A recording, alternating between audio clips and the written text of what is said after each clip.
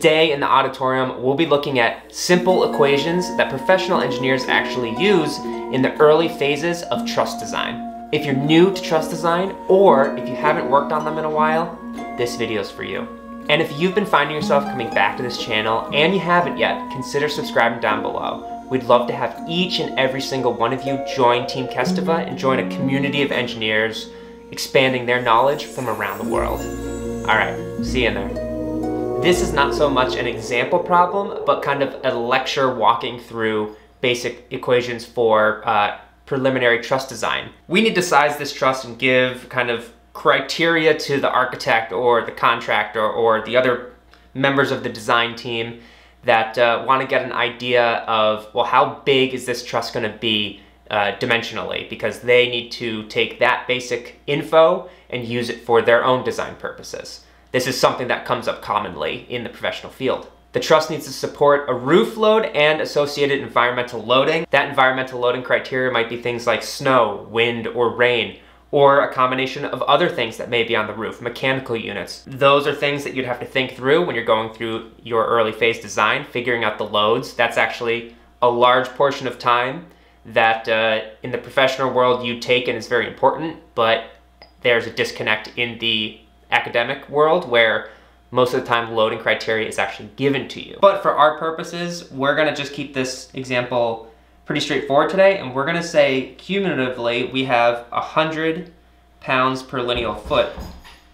So if you're working out a preliminary truss size, the first helpful equation is the following. Your span, L as we'll denote it, which in this case is 45 feet, divided by 15 is the approximate depth for a generally efficient truss. And so for our case this time, that would mean 45 feet, because L you want to leave in feet, all right? That's the unit you want to leave it in, divided by 15. That would get us an approximate truss depth for a 45-foot span of somewhere around 3 feet. We can now find the bending moment in our truss. We can calculate our moment, and this is not assuming LRFD or ASD or anything like that. This is just pure simplified equations to start with. So you can find the moment, the max bending moment in your truss, M, equal to the equation WL squared over 8. W being 100 PLF, L being 45 feet, which gets you 25,312.5 pound-feet. Watch your units here. We use PLF and feet, so that's going to give us pound-feet. And you know what we're going to do as we move along here? Our equations that are handy, let's highlight as we move along. So span L over 15 is your approximate depth of your truss. The next that I would lump into this is your moment equation for uniformly distributed load right here. But remember, this is not specific to actual truss design. It's just the equation used to find the maximum bending moment for a simply supported member under a uniform distributed load. And you can find that moment equation in table 3-23 in this manual. With our maximum bending moment calculated in our truss, we can now use that value to solve for our axial loads in our chord members with the following equation. M over D equals P. So in this case, we have 25,312.5 divided by a depth of 3 feet, as we solved for with our first equation.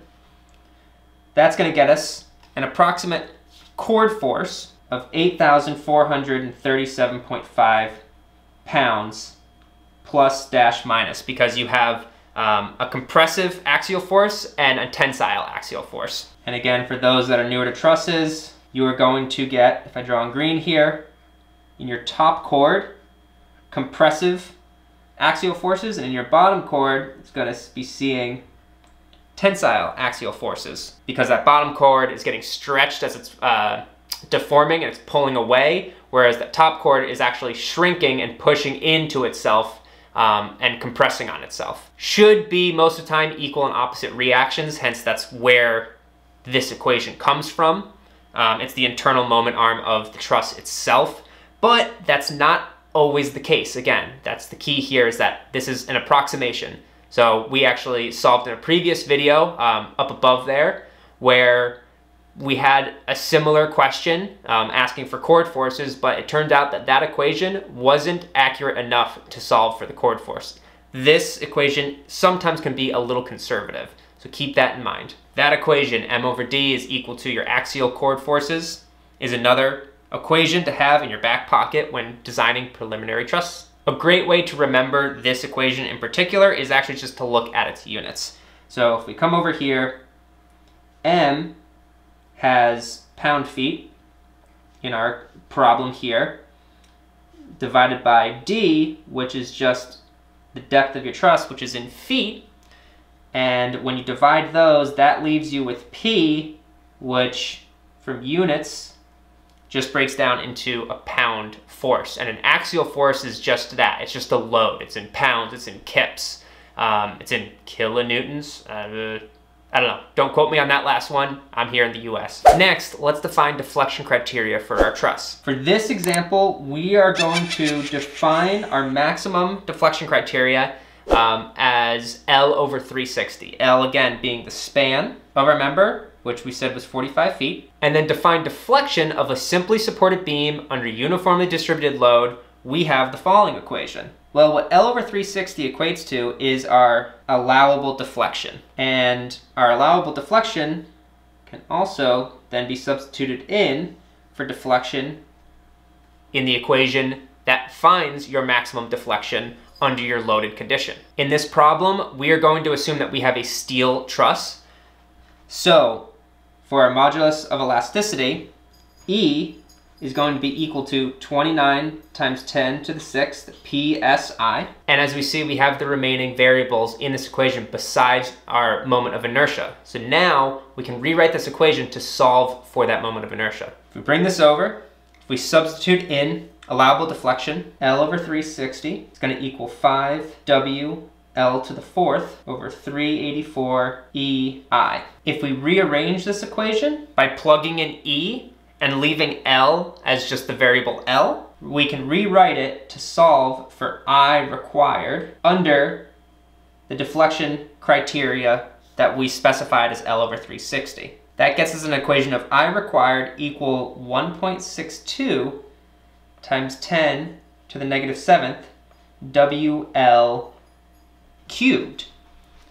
Something important to note, W is in PLI, so pounds per linear inch, and L is in the units of inches, okay? You could plug everything in to this equation, totally fine, and pull out your I required, but what we've done is just taken it a step further, and based on the units that I provided here, gives you a slightly easier equation to plug in more quickly. Well, if we scroll down a little bit and we plug in based on our equation, I required is going to be equal to 1.62 times 10 to the negative 7th, W, which is 100 PLF, but we need to get that into PLI, so divide that by 12, because there's 12 inches per foot, multiplied by the length of our truss. Again, this is 45 feet, but we need to get that into inches, so 45 times 12 cubed.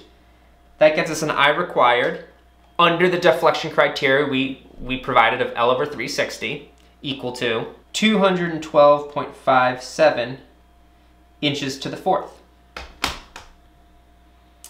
We're going to scroll back up one more time. I'm going to go highlighter and I'll highlight this equation for us. This one is a little tricky because it can change based on the units that you're deciding to use.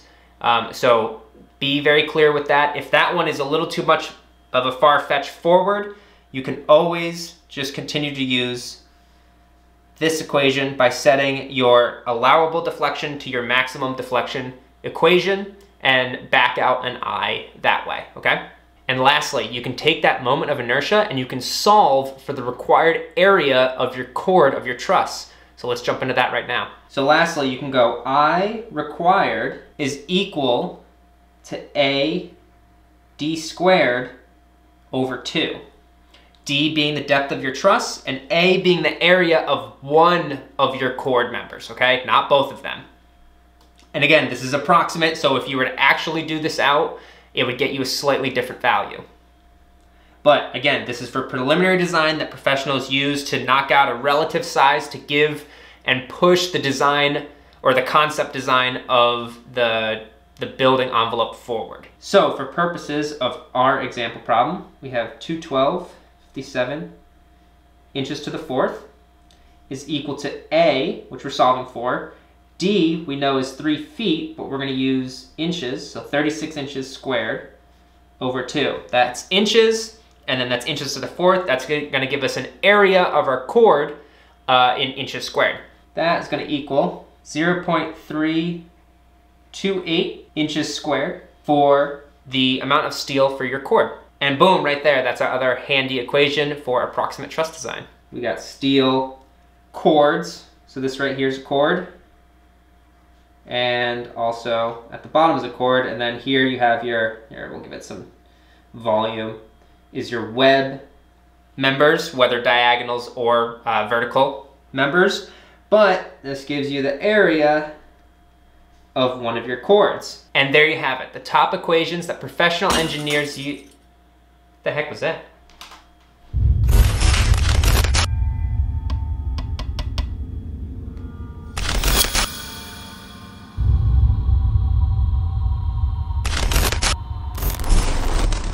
Nah, Joe, I haven't seen Jose anywhere, but I know he's in this auditorium because I hear him here all the time late at night.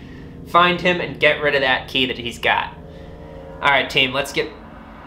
Okay, so I definitely know Jose's here if he's writing this stuff on my screen. Driving me crazy.